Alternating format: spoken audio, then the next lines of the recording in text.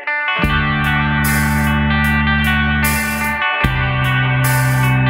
I'm Anita from KetogenicWoman.com, and today I'm making a budget-friendly beef stew for a cold winter night, because that's where we're at these days.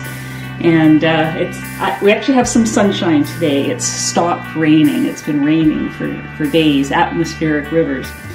Anyway, so this is going to be tonight's dinner, and I'm doing it in the Crockpot, so I want to get it going because it's going to take about 6 hours, and I think it's about 11. I might even put it on high just to make sure it gets done. So what I have here so far is I have a pound of ground beef, approximately 2 pounds of some lean steak. They were fast fry steaks, inside round, 30% off.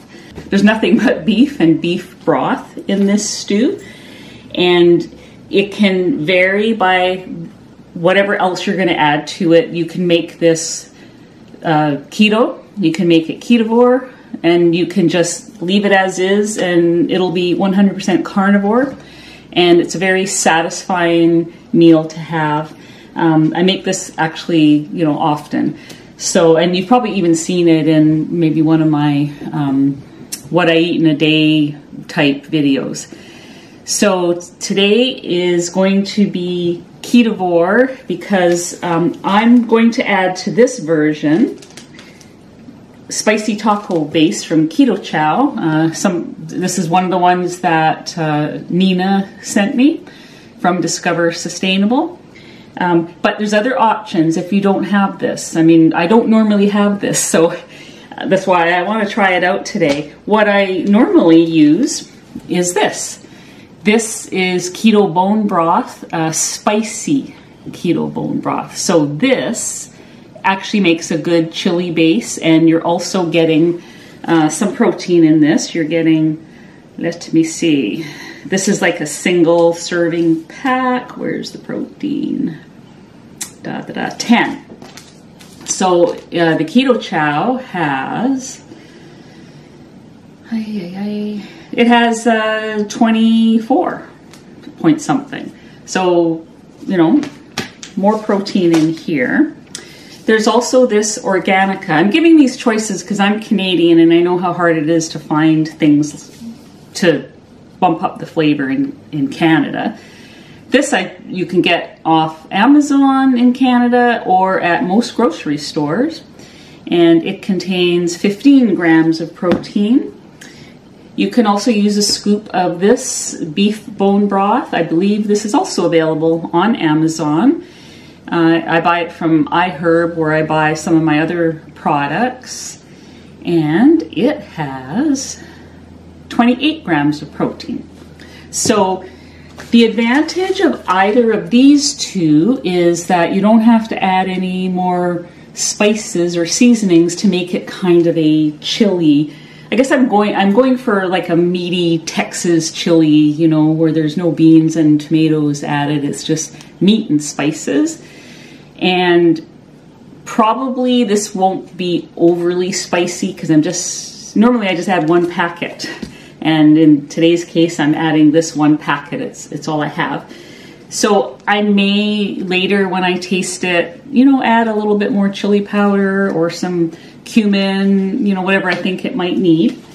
So this is my first time using this one, so I don't even really know what this is going to taste like. If you go for a route like this, where you're just adding some bone broth powder to get more protein, you'll definitely want to spice it up if you're going for a chili type meal. For liquid, yesterday I made some, I had to cook some beef, and I actually had to boil it for a recipe. So I'm just using I saved the leftover, whatever this is called, the cooking water with beef. It's got a little bit of fat too. That's going to go in too. Nothing gets wasted. So anyways, I'm going to just go and quickly fry this up in my frying pan at the stove, and I'll be right back. Okay, I've got my meat cooking, my hamburger meat, and I'm going to cut up the steaks. They're very thin little steaks, and I'm just cutting them up into cubes, basically, bite-sized pieces. Not as big as I would if I was making a stew, you know, something a little smaller, because this is chili.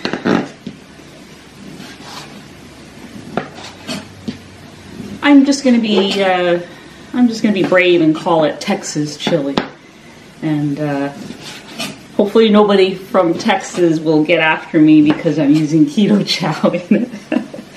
But that's okay. I mean, you know, I'm doing what I'm doing my best to stay keto here. So December is a long month for those of us with special dietary needs.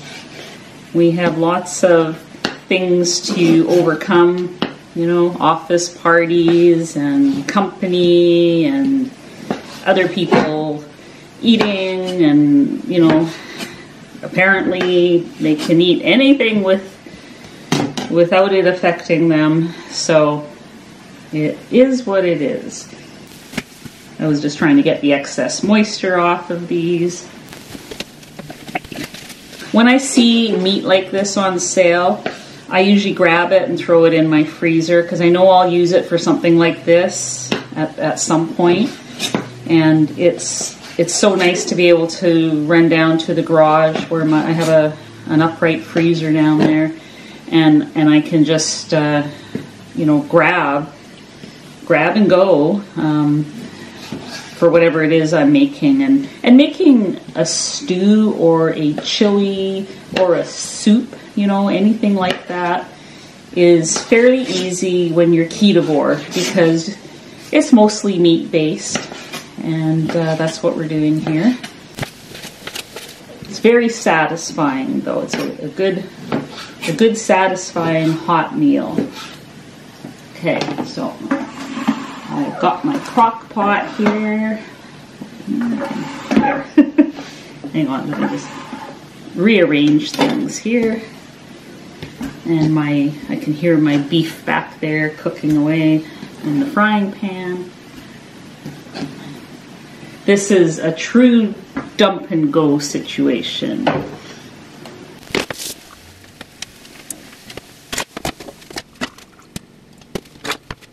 Okay, so here's my meat, and I'm going to dump it into the crock pot. And I'm going to dump my liquid into the crock pot and my keto chow.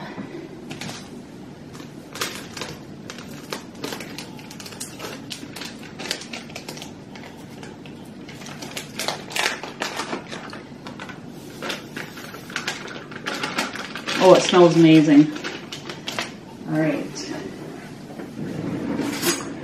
Just use that.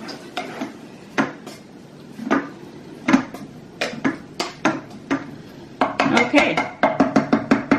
I'm going to find the lid for that and turn it on for 6 hours. I'm going to actually turn it on high. And I'll be back to show you what we made.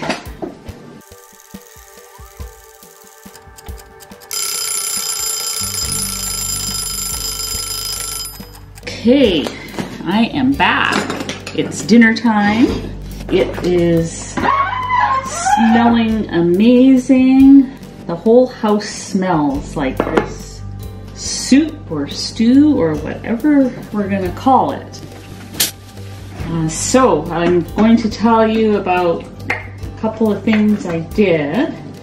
I've had it cooking in here. It was on high for most of the time, and I just I turned it to low probably about an hour ago. It's 5 o'clock and it's more than ready, so I'm going to have some now. Sorry, I just got distracted by the dog. What are you doing over there, you? It is smelling amazing. So, but when I tasted it, it needed just a little more seasoning.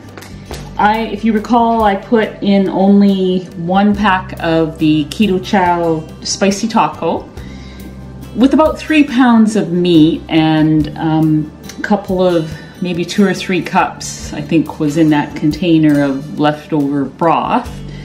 And so it just wasn't quite enough. I think I needed a little bit more. So I put in some onion powder, about a teaspoon, a couple of teaspoons of chili powder, a teaspoon of cumin powder, and a teaspoon of smoked paprika. So those are all spices, seasonings that I enjoy, and they don't seem to affect me in that kind of amount. So I'm ready to try this. And of course, every time I'm ready to do something, I have to open the door for the dog. He's ringing his little bell. Just scoop some out. It looks really good. So it's quite saucy. So it's there's a lot of sauce here. I've got some buns over here. I'll use a couple of these Hawaiian roll buns. These are the ones that I've made from Carnivore Angel's site. So I will link that video below. I used it. I was experimenting with the ingredients a bit, and the original was better than what I was tweaking. So I'm not even going to tell you what I did to it. But here's the soup, or stew, or chili, whatever you want to call it. It smells really good. Let me just give it a try. Yeah, it's got a lot of flavor. So, I mean, maybe I could sprinkle some grated cheese on top or some sour cream. That would be great. I'd probably be happy to just eat it like this. So I just wanted to share this easy dinner option with you. Budget meat, budget friendly. Perfect for a cold night like tonight. We had no rain, so there was no cloud cover, so we've got we're gonna probably have freezing temperatures overnight. I can feel it now. The door is open there for Teddy to come back in. So yeah, it's gonna be one of those nights. So anyways, I will let you go so I can eat this wonderful dinner, and I'll see you on the next video. Bye.